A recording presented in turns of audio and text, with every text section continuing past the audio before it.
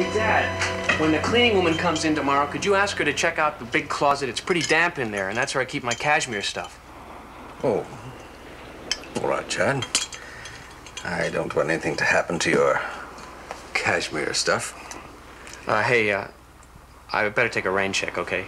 No, not okay. Want to talk to you. Sit down.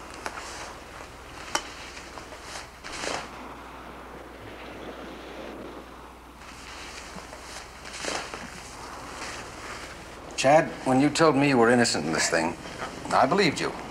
But lately, things have become a little more complicated. Because of that girl, you mean? The one who says she saw me? Well, now, how did you know the witness was a girl, Chad? I could see her in the lineup. The lights aren't all that bright. Yes. Well, be that as it may, charges have been preferred. So I'll have to ask you straight out. Did you do it? Now, I'll go to the wall for you on this. I'll spend every penny I've got. But I'll be working one way if you're innocent and another way if you're guilty. So let's level, Chad. Are you guilty?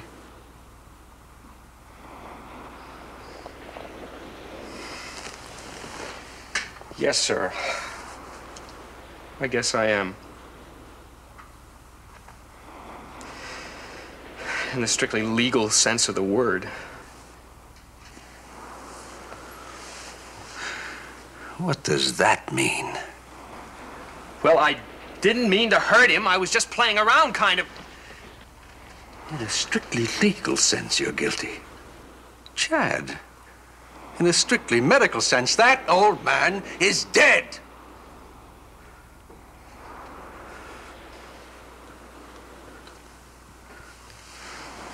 Well,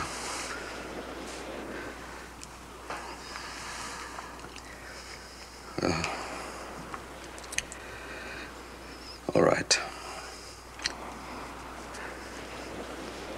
I'll stick by you. But first, we're going to get one thing straight. What's that? This. Chad, I know your mother was always faithful to me. And every time I look at you, I have reason to wish that weren't the case.